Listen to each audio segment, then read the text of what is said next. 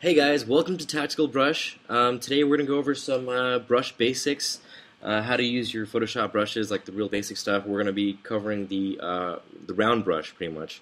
And the first thing you're going to need to know is that F5 brings up your brush presets menu. And this is a really fast way to, get down there. You can get all tactical with it. You can actually go in there and change all your stuff without actually having to go in and bring up the brush menu right here, F5.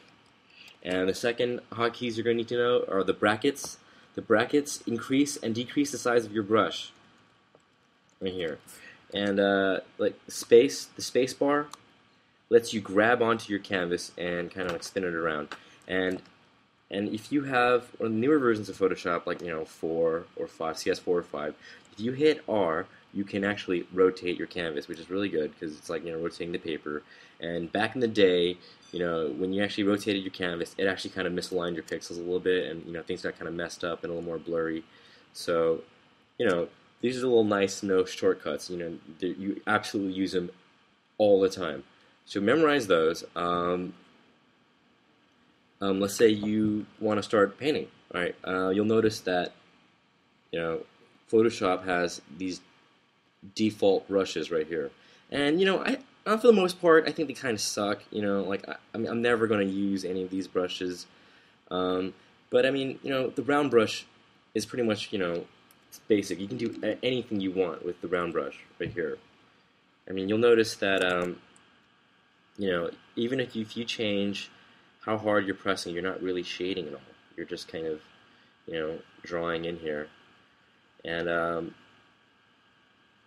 and it's like a hard brush. You'll notice they have soft brushes right here. I mean, I pretty much do everything. You can do everything with this hard brush right here. So the first things we're going to talk about are the brush tip shape. Now, you'll notice. Forget about these. These only matter if you have a irregular shape on your brush right now. We're going to cover those later, but right now you have this hardness slider. Now, this will make it like a softer brush. You're going to have like this soft brush right here, and the spacing. You can make a dotted brush if you wanted to as well.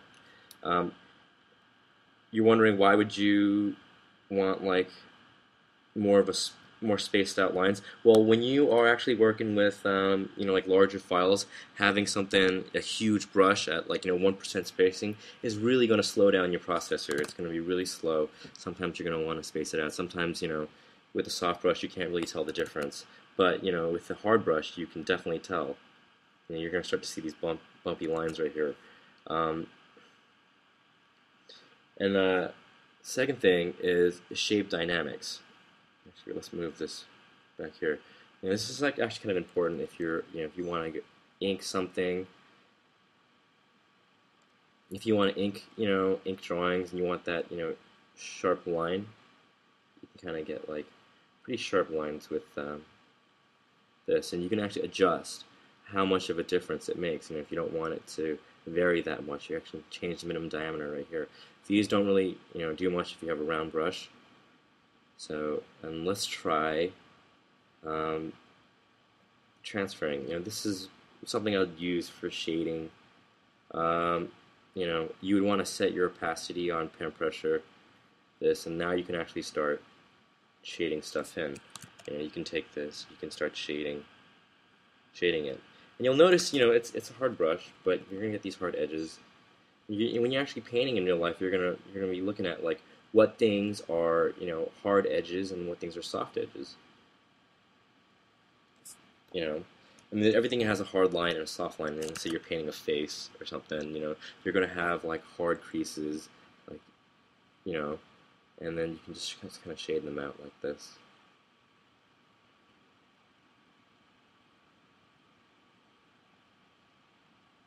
And you get a bit of a fall off right there. So that's that. And pretty much you're going to be able to do everything you want with just this, with these tools right here. I mean, like, let's say you wanted to, draw like a soda can or something like that. You can really kind of get in there get that hard edge in. I mean, because a soda can is like a hard surface. You know, and I'm just doing this real rough.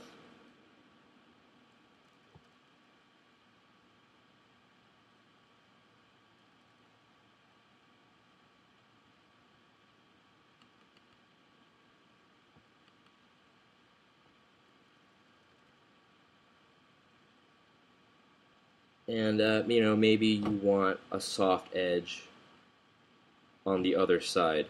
So you can take your brush and go back to, you know, brush tip shape, drop that, you know, softness, hardness all the way down, you know, and you can kind of increase your brush size, kind of go in with the soft brush.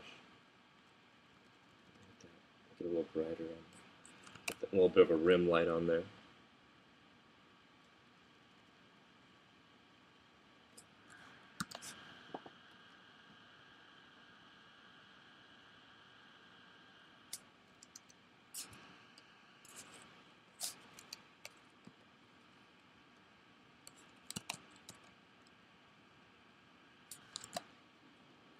Yeah, you can start to see like the shape coming out a little bit.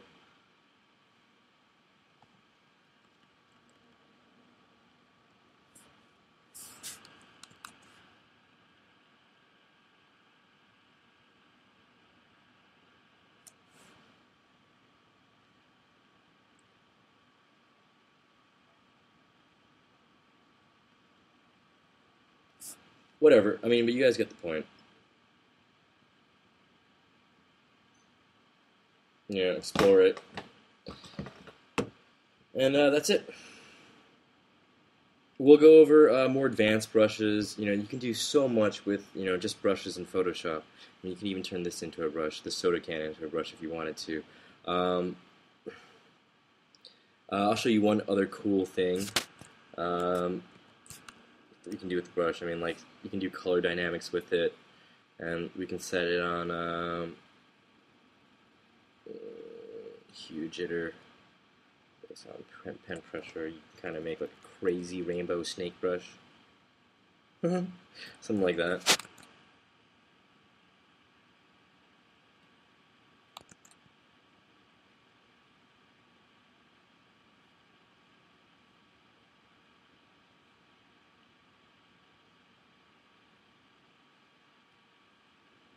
There you go.